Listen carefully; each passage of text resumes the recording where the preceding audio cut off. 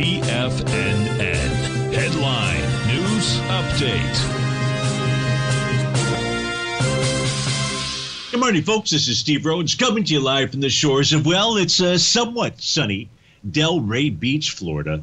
This is your 11 a.m. update, and we currently have a slightly mixed bag out there. That mix is coming from the Dow Transports, which are off a little over 1 3/10%, 183 points to the downside. Otherwise, all the other U.S. indices are bouncing, and right now is considered to be a counter-trend move.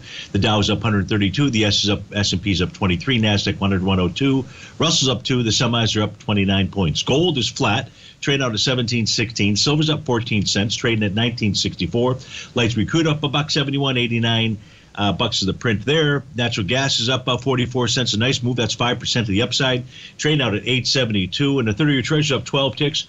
132.24 is the current print. As we take a look at our 9-panel market update chart, we'll see yesterday's big, huge down move.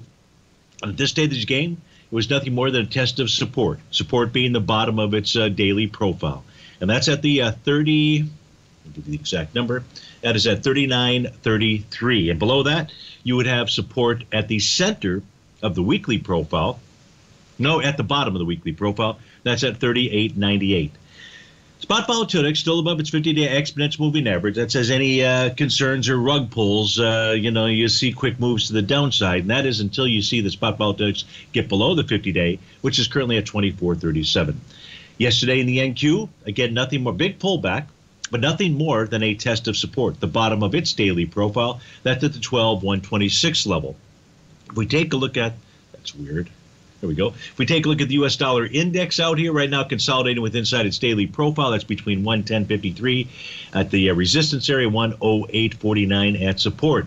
Goldilocks also testing support, the bottom of its daily profile, that's at 1707. Silver says, I don't know about testing the bottom of a profile. I'm trading above the top of my daily, and I'm taking on the weekly profile. That's at the 1957 level.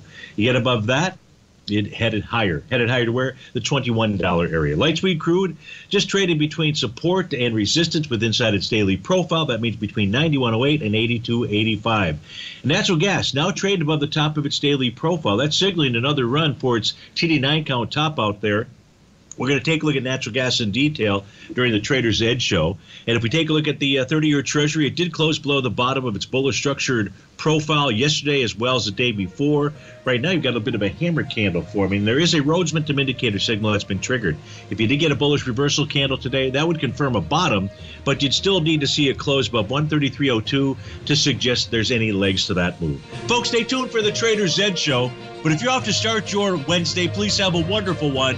And we look forward to seeing you again soon. Take care now.